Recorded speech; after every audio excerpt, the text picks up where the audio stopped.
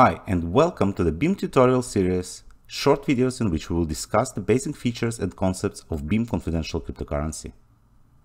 In this video, we will talk about Mimblewimble, the blockchain protocol used by Beam, and how it works. Mimblewimble white paper was originally published in June 2016 by an anonymous author, and it proposed an elegant solution to both confidentiality and scalability, two major issues in the cryptocurrency space. To understand how it works, we will compare it to Bitcoin using a simple example in which your friend wants to send you one Beam. In case of Bitcoin, or in fact most other cryptocurrencies, you would need to perform the following list of steps. First, you would have to download some wallet software, generate the seed phrase and write it down in a secure location. Then your wallet will generate you an address, and you will send this address to your friend using some third-party channels such as email or Telegram. After that, your friend will send you one Beam to this address, and eventually, when the transaction is processed and mined, you will see one Beam appear in your wallet.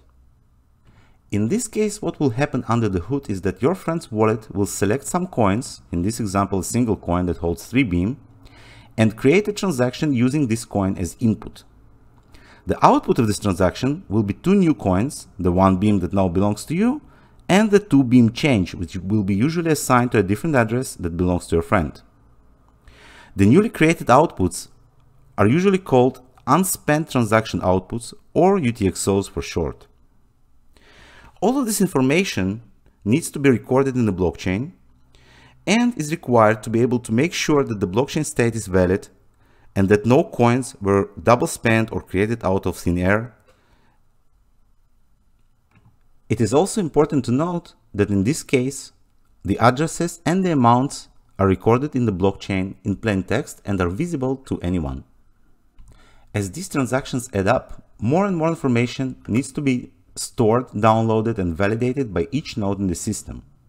As of today, the blockchain size of Bitcoin, which is the oldest and most used cryptocurrency in the world, is about 250 gigabytes, and it's getting larger with each new transaction.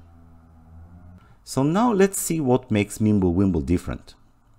Well, first of all, both wallets need to communicate with one another in order to create a transaction. Second, being a confidential protocol, no addresses are recorded and all amounts are encrypted and can only be seen by the owners of these UTXOs.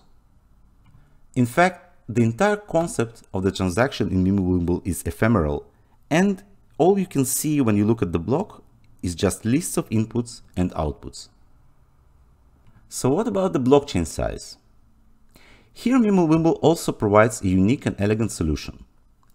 By structuring the UTXOs in a specific way, Mimblewimble allows to discard the spent UTXOs while still being able to validate the entire blockchain from the beginning to the last block.